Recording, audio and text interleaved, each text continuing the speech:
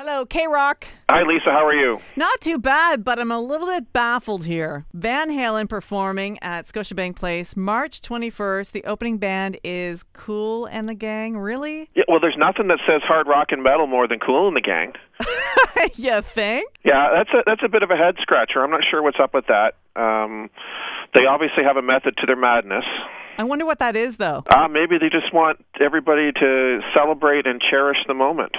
Oh, who is this? It's Jim Barber from Napanee. Jim, that is awesome. I don't know. I can think of probably better ideas for opening bands. Do you have one? Well, there was actually a negotiation, and this is not big secret because I've written about it, that Live Nation actually wanted Triumph to reunite and open for Van Halen. Triumph would be awesome. Yeah, so that never happened. Now, to me, that would have been a dream show. Get a young up-and-coming band.